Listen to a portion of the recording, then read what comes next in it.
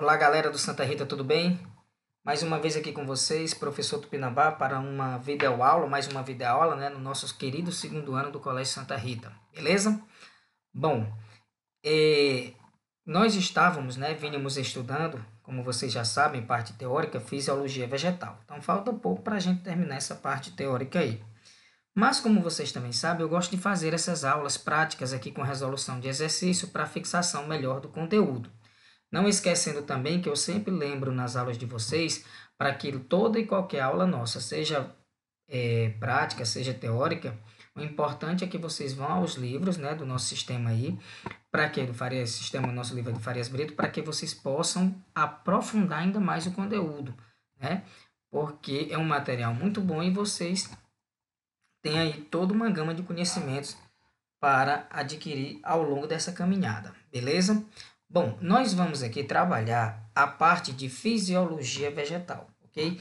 E essa parte de fisiologia vegetal que nós vamos trabalhar, ela está relacionada à questão de transporte de seivas, tá certo? Seiva bruta, né? Relacionado também ao transporte de seiva elaborada. E uma outra coisa que nós temos que destacar, como foi falado em alguns pontos lá atrás sobre a questão de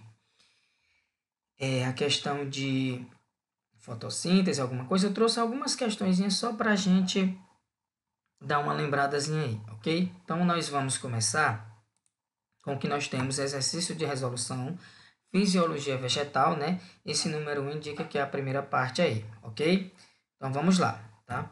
Nós temos aqui a nossa primeira questão. E a nossa primeira questão, ela diz o seguinte. Considerando a fotossíntese e a respiração celular aeróbia, identifique como verdadeiras ou falsas as seguintes afirmativas. Bom, essa questão aqui, ela está envolvendo dois metabolismos energéticos, a fotossíntese e a respiração celular. A planta, ela precisa fazer fotossíntese para que ela adquira, né, o seu alimento necessário. Então, ela sendo autótrofa, ela produz seu próprio alimento. Mas ela também precisa respirar. E quando ela respira, ela está utilizando a energia que ela ganhou aí ao fazer o processo de fotossíntese. Até porque se ela faz o seu próprio alimento, então ela também adquire energia para poder se manter viva, né? Subsídios para essa energia. E essa energia ela vai ser utilizada à medida que ela se vale de suas atividades fisiológicas. Bom, a fotossíntese ela dá o suporte aí para criar subsídios e aí a respiração celular vem quebrar essas substâncias orgânicas formadas aí para poder gerar o processo de energia e a planta sobreviver, tá? Então, nessa primeira questão, nós vamos analisar cada uma dessas alternativas aí. Então, quando a taxa de fotossíntese é maior que a taxa de respiração celular, há maior disponibilidade de carboidratos para a planta. Sim, isso é verdade. E ocorrendo isso, a planta também ela vai crescer mais, ela vai se desenvolver mais. Então, nós vamos ver uma questão, a segunda questão aí, um gráfico mostrando aí a taxa de fotossíntese, a taxa de respiração celular e o ponto de compensação fótico, que é o que a gente vai já observar. Então, essa primeira alternativa, essa taxa de fotossíntese é maior do que a respiração celular, a planta terá, sim, uma maior disponibilidade de carboidratos. Consequentemente, vai se desenvolver com mais facilidade. Então, nós temos essa primeira questão aqui, tá, como verdadeira, ok? Bom, quando nós vamos para esse outro parêntese aqui, ele diz o seguinte, em plantas, a taxa de fotossíntese é sempre superior à taxa de respiração celular aeróbica? Nem sempre, né? Porque a taxa de fotossíntese, ela depende de vários fatores, ela depende da intensidade luminosa, ela depende da intensidade de gás carbônico, certo? Tem a questão da temperatura, então essa alternativa aí, ela vai ser falsa. Aí, nós temos o seguinte, nós temos aqui, por exemplo, nós vamos ter aqui, por exemplo, o terceiro parêntese. E esse terceiro parêntese, tá? Ele vai dizer o seguinte, as taxas de fotossíntese e de respiração celular podem se equivaler de modo que todo o gás carbônico produzido na respiração é utilizado na fotossíntese. Bom, isso daí também é verdade, pode sim. Então, como a fotossíntese necessita de gás carbônico e como a planta respira, então, ao eliminar o gás carbônico, através da respiração, ele pode ser absorvido para que entre na fotossíntese aí durante o dia, enquanto a planta está necessitando desse gás. Então, você tem aí como verdade, beleza? E o último parêntese, ele diz o seguinte: a fotossíntese produz carboidratos que são utilizados na respiração celular. E a respiração celular transforma os carboidratos em dióxido de carbono, que é utilizado na fotossíntese. Corretíssimo. Então, é isso que a gente vê, tá certo? Da realização da fotossíntese, você tem a eliminação de gás carbônicos, da eliminação, perdão, de oxigênio, ok? Incorporação de gás carbônico, enquanto na respiração aeróbia tem a incorporação de oxigênio e a liberação de gás carbônico. Então, nós temos a letra B de bola como alternativa que vai responder corretamente a questão de número 1, ok? Bom, aqui nós temos, nesses slides, 2 gráficos mostrando aqui pontos de compensação fótico, tá? De 2 plantas, o piquezeiro e o açaizeiro. Então, nós vamos primeiramente ler aqui o enunciado. Em experimento para avaliar a relação do local de plantio e a intensidade luminosa, 2 plantas A e B de espécies diferentes foram submetidas à avaliação considerando a velocidade de reação da fotossíntese versus respiração, conforme apresentados na figura a seguir. Então, você lendo esse enunciado, você percebe aqui um ponto-chave, que é a intensidade luminosa. Por que essa intensidade luminosa é um ponto-chave? Porque essa intensidade luminosa, a intensidade luminosa é um dos fatores que vai interferir aí na velocidade da fotossíntese. Então, se a planta tem maior disponibilidade de luz, consequentemente, a taxa de fotossíntese será maior, tá certo? Então, o que você observa? Que o piquezeiro ele vai ter o quê?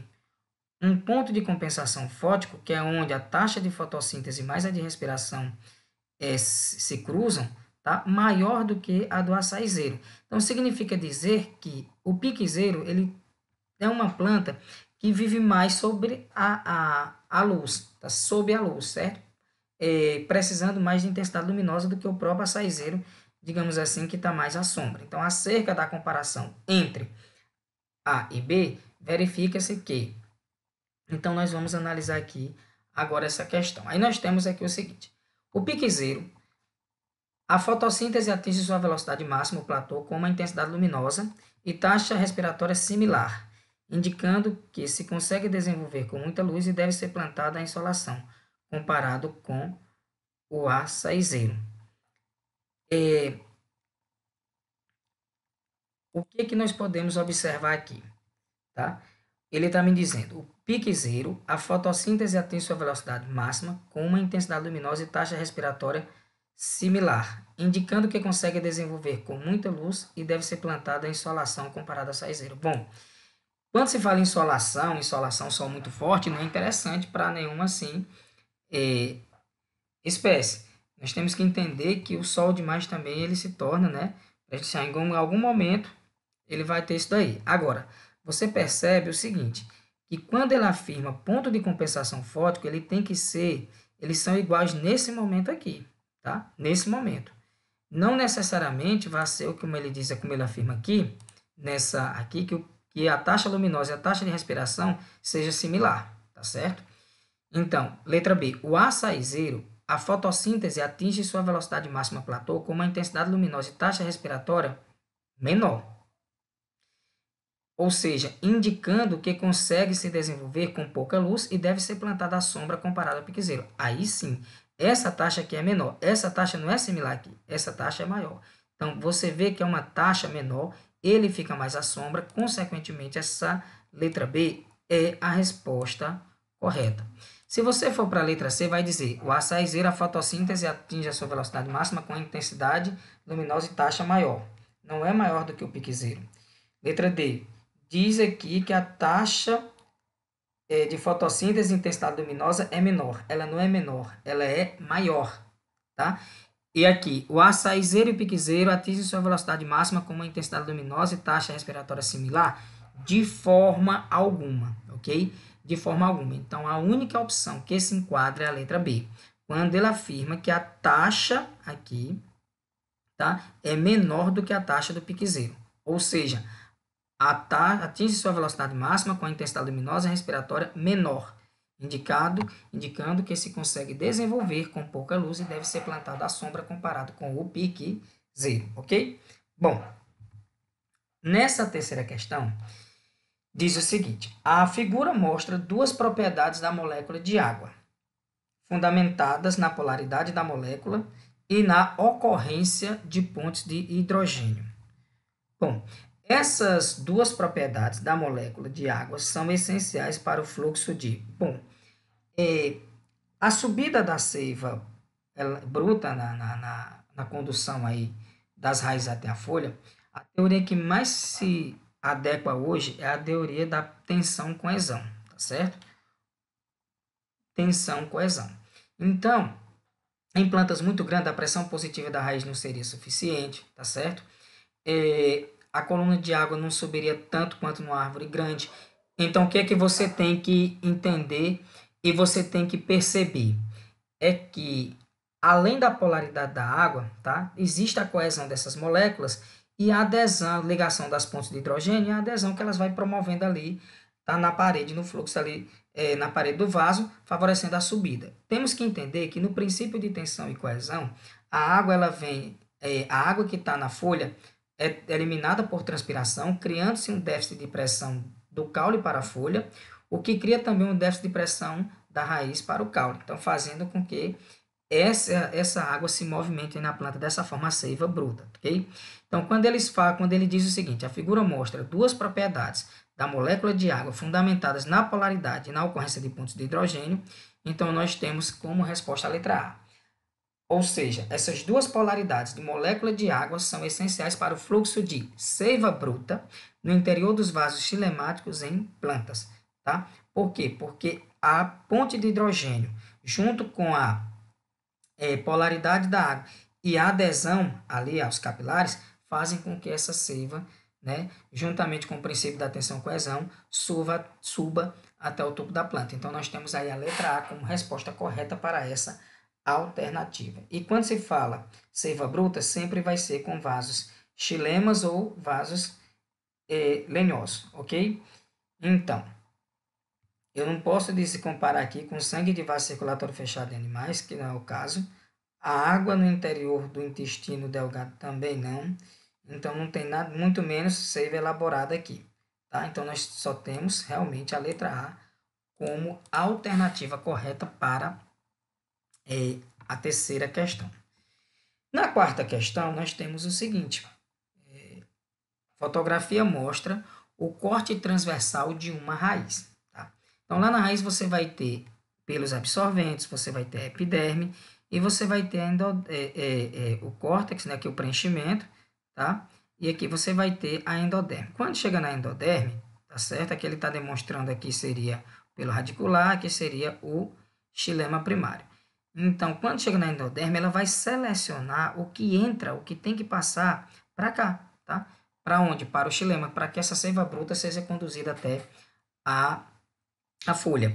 Uma outra coisa interessante é que existe duas vias, a via simplasto e a via apoplasto, certo? Onde uma via a água vai passando por dentro das células, por dentro das células, onde ocorre passagem, pontos de uma célula para com a outra, chamada plasmodesmos aí, ou entre as células, tá? A água vai passando. Então, você tem a via simplasto e a via apoplasto, ok? Bom, aí a questão me diz o seguinte: a absorção de... Se eu estou falando de raiz, eu só posso falar em absorção de seiva bruta. Não vou falar de seiva elaborada. Esqueço letra C. Esqueço letra D, porque seiva orgânica é o mesmo que seiva elaborada, ok? Eu não poderia dizer letra E, perdão, não poderia dizer letra E, por quê? Porque água, está absorvendo água, tá, mas não é só água, é água e sais. Então, não poderia dizer só a letra B, por quê? Porque só tem íons minerais. Então, vem a letra A primeiro, seiva bruta, tá certo? Mas vamos aqui, deixa eu só fazer uma correção. Seiva bruta, transporte ativo, não, mas aqui a letra A, pessoal, não tem como eu também adotar a letra A, porque mesmo sendo a seiva bruta, tá? O que vai acontecer aqui? isso vai passar por osmose e não por transporte ativo. Então, perdão aqui, só voltando aqui à correção, nós temos a única alternativa é a letra E. Então, a absorção de água, porque subentende-se, tá? Que a água já vem com os sais minerais, então formando a seiva bruta, ok?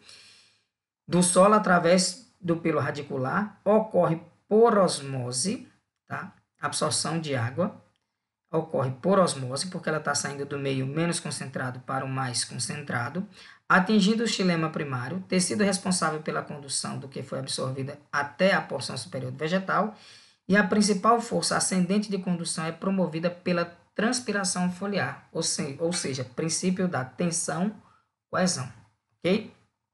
Então, nós temos aí a letra E como resposta que vem responder corretamente a quarta questão, beleza? Bom, texto comum, a questão 5.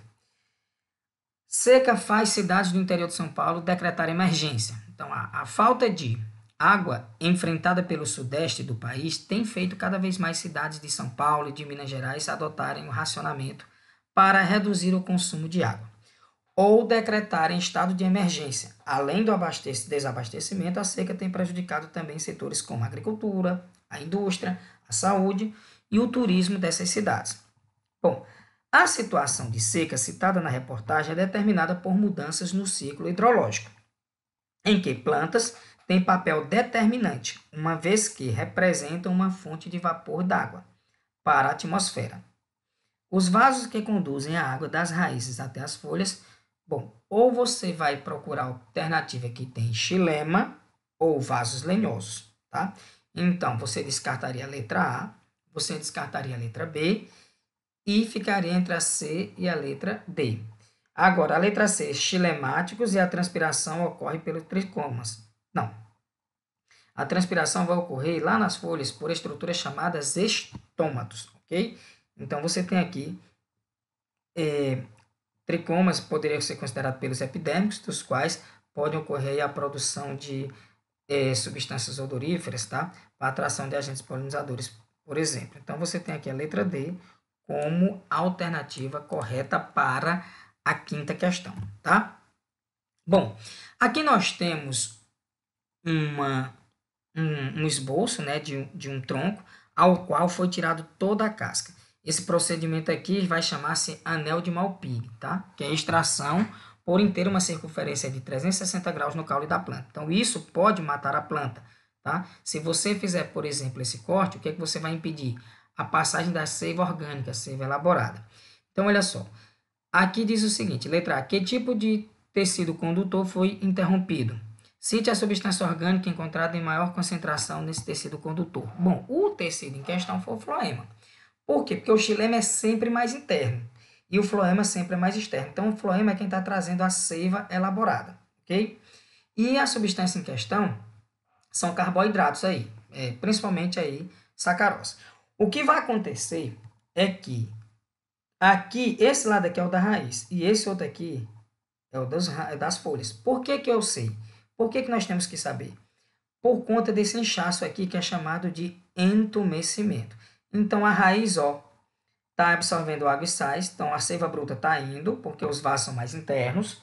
Quando chega aqui, ocorre a fotossíntese, aí vem a seiva elaborada. Como não tem mais a casca e é por onde está passando os vasos liberianos ou floema, que era para trazer a seiva elaborada para cá, para nutrir essa parte, não está mais acontecendo. E aí o que vai acontecer? Ele vai se acumulando aqui, causando um inchaço, um entumecimento dessa parte. Por isso que a gente sabe que a seiva elaborada está vindo da direita, certo? Do lado direito. Então, olha a pergunta da letra B. Em qual lado, direito ou esquerdo, desse ramo estariam as folhas? Justifique sua resposta. Então, na explicação aqui, eu já disse o direito e por conta desse entumecimento. De qualquer forma, letra A, liber ou floema. Floema transporta açúcares solúveis e principalmente a sacarose. Letra B, direito, porque o anel de Malpighi interrompeu a passagem da seiva orgânica elaborada, provocando um entumecimento na região, os açúcares produzidos nas folhas durante a fotossíntese acima do lado direito da figura. Ok? Na sétima questão diz o seguinte: As moléculas de glicídios produzidas a partir da fotossíntese são utilizadas no local da produção ou transportadas pelo floema para a utilização em outras partes da planta. São ainda convertidas em substâncias de reservas que vão ser armazenadas. A ponte alternativa que corretamente descreve o processo de transporte e o local do armazenamento dessa substância da planta. Bom, se é glicídios e se é floema, então a teoria mais aceita hoje é a teoria do fluxo de massa, tá? Então, a água vai empurrando aí os açúcares, tá certo? Ela vem por osmose em um determinado momento, tá certo? Mas aí depois, para entrar no floema, tem que ter aí, para poder esses glicídios entrar nos seus açúcares, tá certo? Como ele diz aqui, descreve o processo, a ponte alternativa que descreve corretamente o processo de transporte e local de armazenamento dessa substância.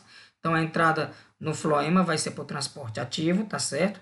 Quando você está falando aqui dos glicídios, o fluxo no floema ele é bidirecional, tá? E esse armazenamento vai ser em todos os órgãos. Então, a resposta que vai responder corretamente essa alternativa é a letra C, beleza? Bom, nós temos aqui a questão de número 8. Então, na questão de número 8, me diz o seguinte. Baseado na figura abaixo, que representa alguns dos mecanismos responsáveis por manter as angiospermas vivas e adaptadas ao meio, assinale o que for correto. Então, nós temos... ele está me dizendo aqui. Essa oitava questão, como a gente está vendo, é uma questão de somatório, tá certo? Então, sendo uma questão de somatório, se ele pedisse para somar, você iria somar aí essas questões. Então, você tem letra 01. A para B. Transpiração corresponde à perda de água pelas folhas sob a forma de vapor e pode ocorrer de duas maneiras distintas, transpiração circular e transpiração estomática. Ou cuticular pela cutícula da folha ou estomática, correto. Então, aqui é a eliminação de vapor de água. 2. De A para E. Então, você tem aqui de A para E. Gutação. Tá? Entrada de água pela epiderme. Gutação não é entrada de água, seria a eliminação de excesso de água que é realizada pelos hidatódios. Então, a 2 ela já está errada, ok? E aí você tem o seguinte, o que poderia estar acontecendo aqui já era a vinda da seiva elaborada, tá ok? 04. De C para D, vamos caçar, pronto, de C para D. Ele diz transpiração radicular. Bom, aqui não está ocorrendo transpiração radicular, aqui está ocorrendo absorção radicular pela raiz da seiva bruta, né? Então, está erradíssimo aí. A 08. A condução da seiva de D para A. A condução da seiva elaborada não é seiva elaborada, é seiva bruta. Se está vindo da raiz em direção à folha, é seiva bruta. O que está indo da folha em direção ao caule e raiz, tá? Aqui para o caule e aqui para a raiz é seiva elaborada. Então, essa 8 está errada. 16. De A para E. Condução da seiva elaborada, rica em açúcares produzidos por fotossíntese, é conduzido das folhas para as diversas partes da planta através dos elementos crivados do floema ou líbia. Aí sim, então nós temos a 16 e a 1, que são as corretas, num somatório daria 17. Ok? Questão 9, assinale V para verdadeiro e F para falso. Então vamos lá. Sobre os mecanismos através dos quais a água e solutos são transportados dentro da planta. Então nós temos aqui na questão 9. A água e os sais minerais podem passar entre as paredes celulares ou podem atravessar o citoplasma das células do córtex da raiz. Justamente porque se isso não ocorresse, não chegaria até as folhas, né? Então, nós temos aí, verdade. O movimento ascendente da seiva pelo floema ocorre devido à pressão positiva da raiz? Não, é princípio da tensão e coesão. Então, isso daí é falso, ok? Porque esse princípio positivo da raiz não daria certo em todas as plantas, principalmente plantas de grande porte. O transporte de água para dentro do xilema ocorre por osmose. Já os sais minerais são transportados por transporte ativo no cilindro central, foi o que a gente viu naquela questãozinha anterior. Então, isso daqui é verdade. A tensão provocada pela transpiração é responsável pelo transporte da sacarose? Não, pelo transporte da seiva bruta. Seiva bruta. Então, aqui nós temos falso essa alternativa, ok? E aí nós temos a letra B como resposta correta para essa nona questão. Na 10ª diz, o musgo da Ausonia superba pertence à classe Bride. e apresenta tecidos condutores especializados, conhecidos como adroma e leptoma. Olha aqui uma coisa interessante, tecidos condutores especializados, tá? Adroma e leptoma. Responsáveis pela condução da seiva bruta e elaborada. Então, adroma, seiva bruta, é como se fosse o xilema lá na planta. Leptoma, elaborada, como se fosse o floema também lá na planta, respectivamente. Entretanto, esses organismos não são considerados plantas vasculares, pois a parede das células do adroma não apresentam lignina. E o que é lignina, professor? Lignina é uma proteína, uma substância que vai impregnar-se aí nos vasos xilema, né? E aí causando a impermeabilização, morte da célula, mas vai dar sustentação ao vegetal, sustentação à planta, ok? Então, na letra A, relacione os dois tecidos que conduzem as seivas nas plantas vasculares com o adroma e o leptoma.